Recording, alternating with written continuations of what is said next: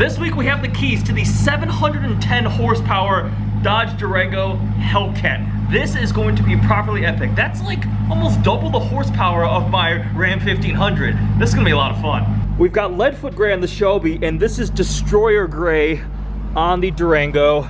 Let's hop in. We're gonna head into the office real quick. Check out this new interior too. New Uconnect screen.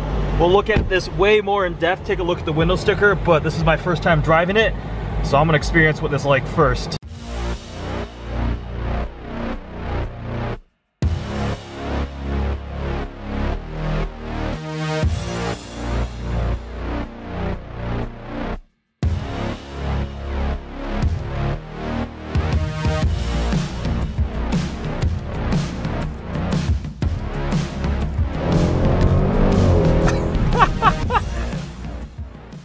First 20-minute drive in the Durango Hellcat, and the initial impression is this thing is hilariously unnecessary, but it is so awesome. It is just absurd. But first, let's take a look at the window sticker. The Hellcat version of the Durango SRTs for the 2021 model year starts at $80,995, and as option, this one is $89,665 for just under $90,000. Like I said, Destroyer Gray exterior paint. It is a 6.2 liter supercharged Hellcat V8 and a bunch of other features, but options. We have the technology package, we have the premium interior group, we have the dual stripes up front, racing stripes, for a total price of just under 90 grand. So this is actually forged carbon, part of that interior package.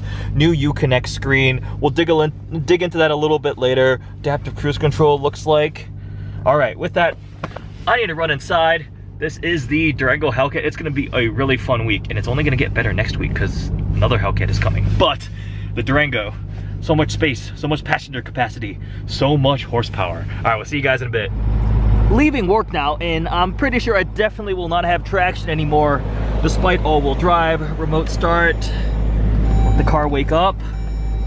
This thing is, wait, I don't know why I just did that. It does not have soft closed doors. All right, the new Uconnect screen. Here's a really cool little detail. The heads on the climate control where the air is going have little race helmets on them. That's cute.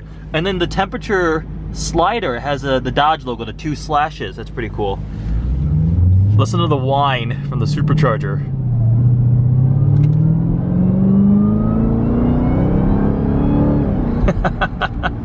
That was just like quarter throttle. This thing makes some nice noises. Driving home on a cold, wet, snowy, sleety night. Oh my God. The Durango vlog continues. That's a straight pipe Murci that just started up. Different kind of sound altogether. All right, we're heading out. I have 710 horsepower and all-wheel drive, but that Murci, oh my God, that's so cool. Little overpass means we got some noises.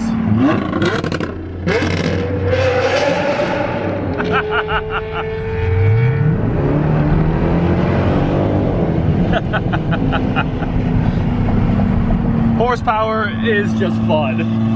When you have a Lambo and a Hellcat, even though Mike's not here, you gotta go to Starbucks. Thank you. It's a cold day, but it's sunny out in Chicago. We've got the Hellcat Durango, we have Mike 312 Supercars, and somewhere over there we have Shmi 150. Hello. Hello. And this here, the world's most powerful SUV, there is a straight pipe Murcielago, and the SLS Black Series hiding in the garage there has winter tires now. The SLS Black Series is absolutely my favorite car in the entire world. Tim also happens to own one, so we have 2 SLS Black Series owners here, but only one on snow tires, and I'm so excited about it. Regardless, this Hellcat Durango is hysterically fast and fun, so we're gonna check that out in a second. Mike wants to see it. It is the world's most powerful SUV. It's not the world's fastest SUV because it's bigger and heavier. Holy shit.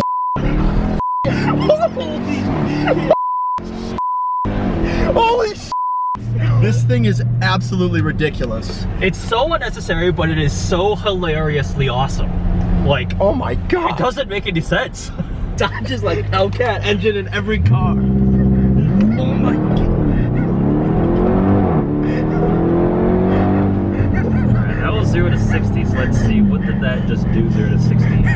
That was a 0 to 60 in 3.7. Alright.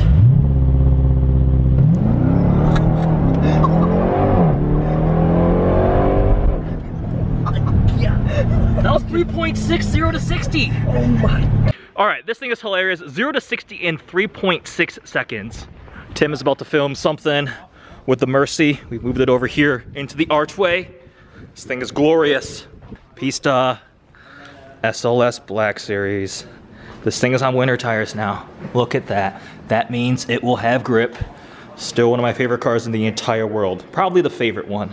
You want to see behind the scenes of Shmi filming? So you're here. Yeah, what? We lost a So, do you want to say why you're here? What you looked at? No, I don't know why. You don't know why you're here? I don't know why. I'm here to enjoy supercars. Okay.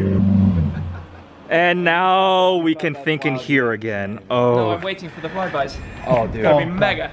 Oh yeah. Oh yes. It sounds very good. I just failed my parents by doing math wrong. I thought we had 8 people. We have 9 people. I didn't count Mike. I assumed he would go in the trunk. So we're taking 3 cars, SLS, Murci, and I think the 812. But I'm gonna be driving the ultimate family vehicle, the Durango Hellcat. Yes. This thing, I swear, I can watch the gas gauge drop. And the Murci. Observe Mike's parking skills. They're not always the best.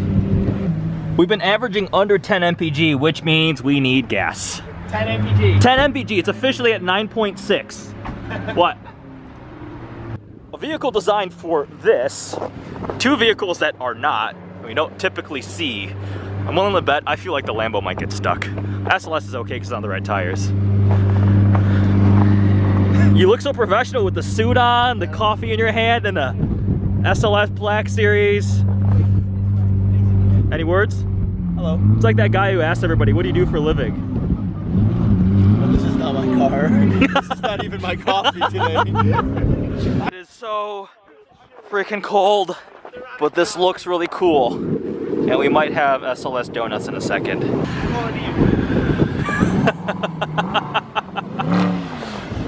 Oh, yep, that's officially.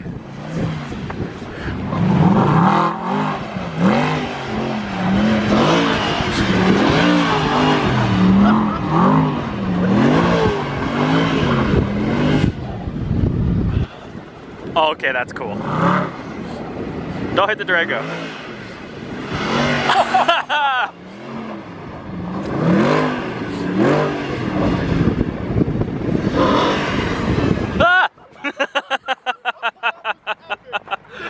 Holy crap, look at that, look at the snow. That is snow donuts in a SLS Black Series. Snow nuts. Snow nuts.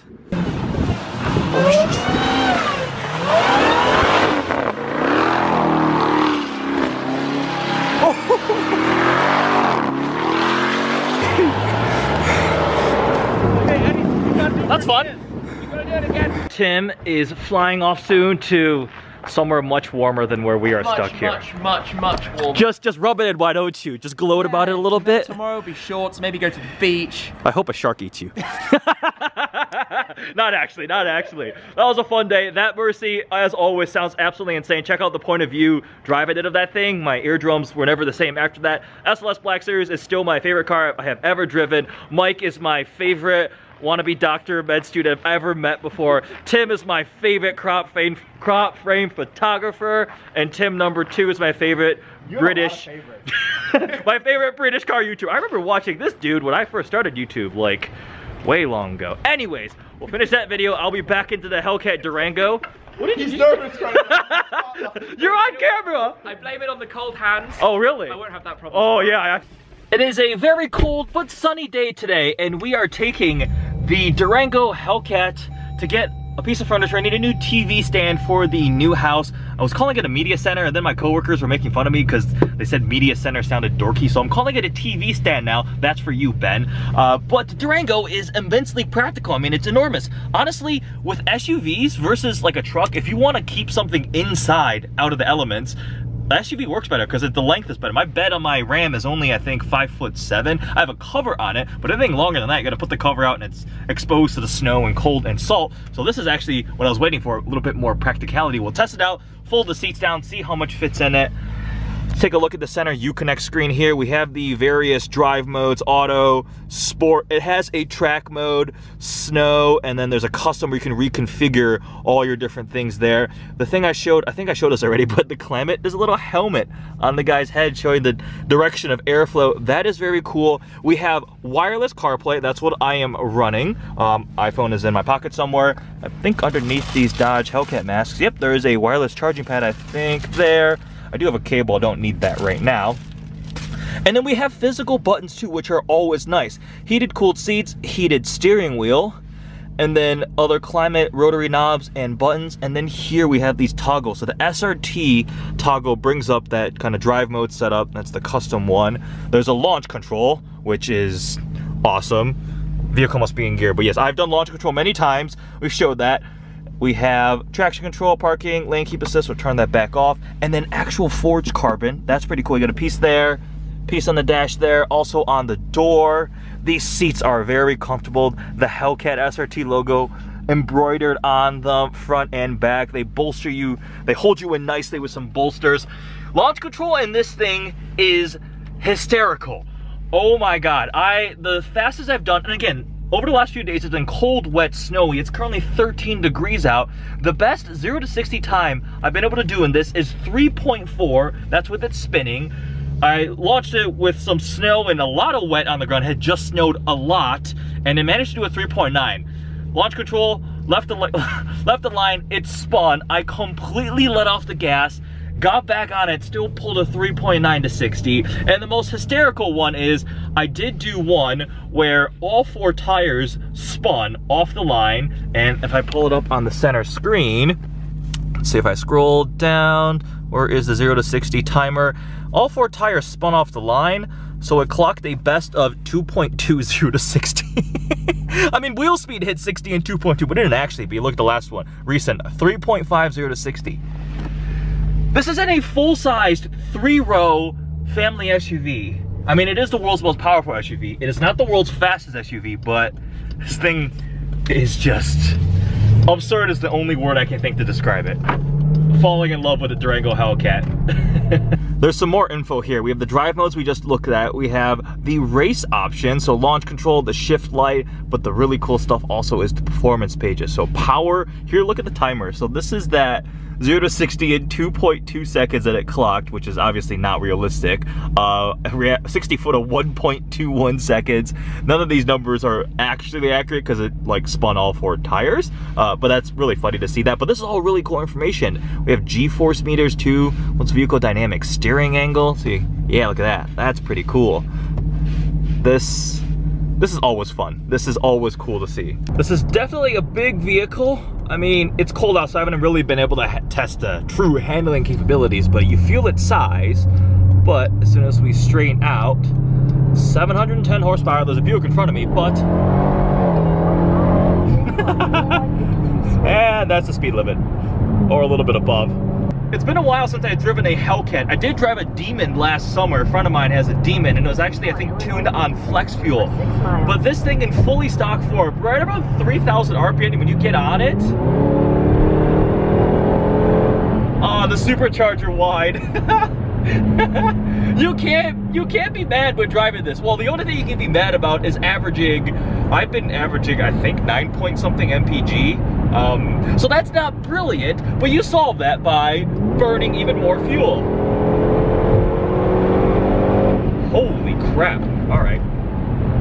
All right. Durango Hellcat, cold start.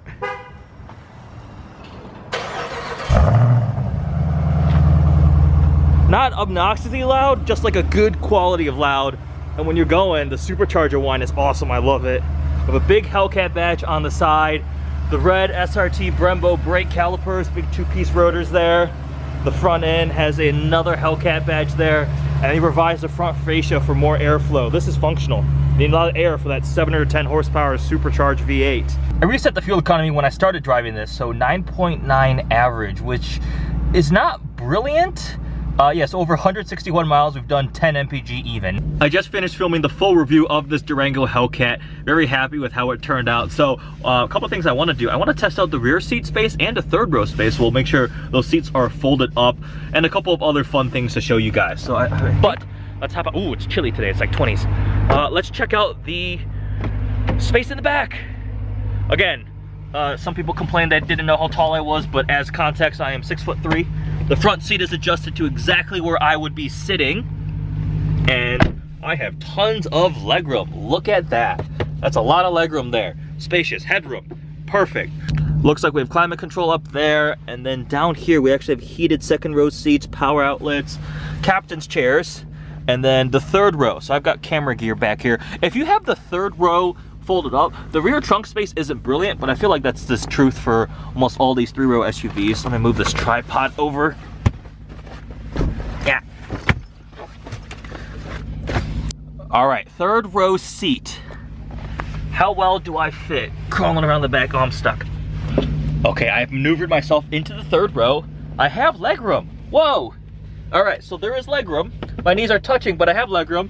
Headroom isn't as great. If I lean back, there's a little like bevel in the roof where it goes up, so I have headroom. So 2 seats back here, you'll be able to fit. This is a 3-row SUV, so this is configured to seat 6. You could have 6 adults in this Durango. That's crazy. That is just so crazy. Go all the way to the front. Wow.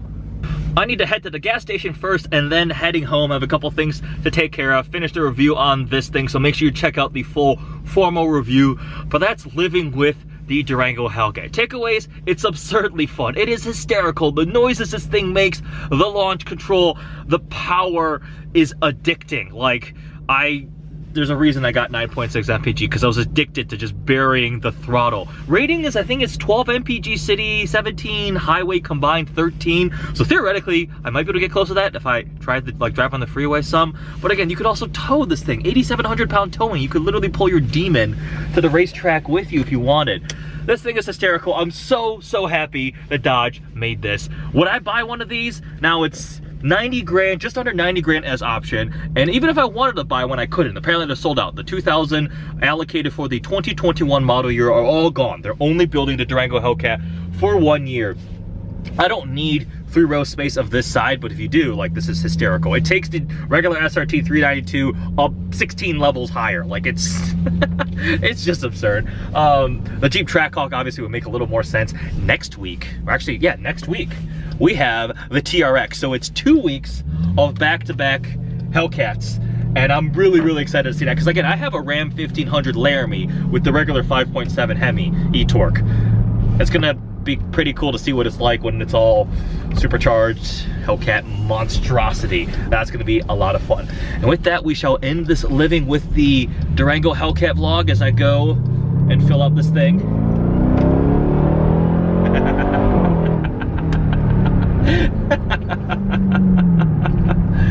Oh, thank you, Dodge.